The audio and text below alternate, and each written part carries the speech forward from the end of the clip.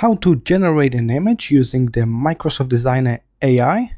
Simply head to designer.microsoft.com. You may have to log in into your Microsoft account. Then, on the very first page you will see it. That's the main feature here, Image Creator. Let's click Generate. It will open Microsoft Designer itself in the new tab on your web browser. From here, we got this a huge text box at the top when you can describe the image you need.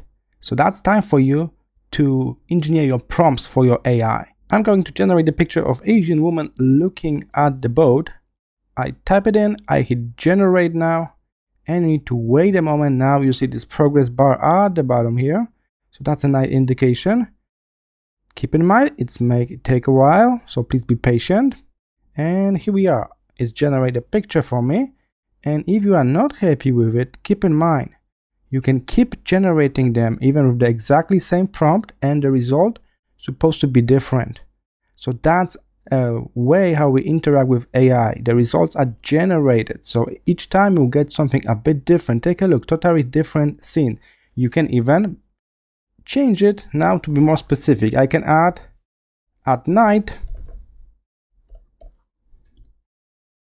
and narrow down, tell exactly what I need. And here's the new version. That's exactly what I need. So I got young Asian woman looking at the boat at night.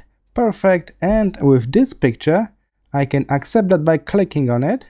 And they will give me three options here. I can download, I can copy, I can create design out of it. We can even edit image within the Microsoft Designer itself. So let's click download.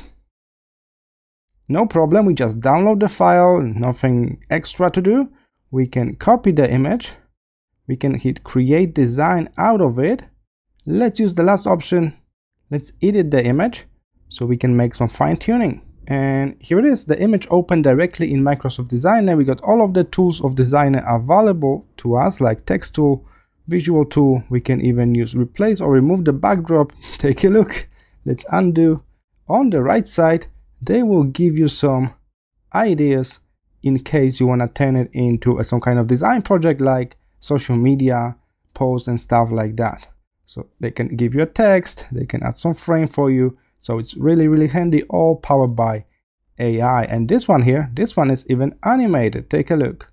We start with the AI image generator and we end up with the social media post design. So that's nice.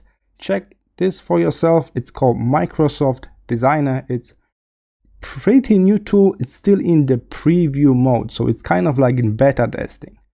Hope you learned something new. See you in the next tutorial.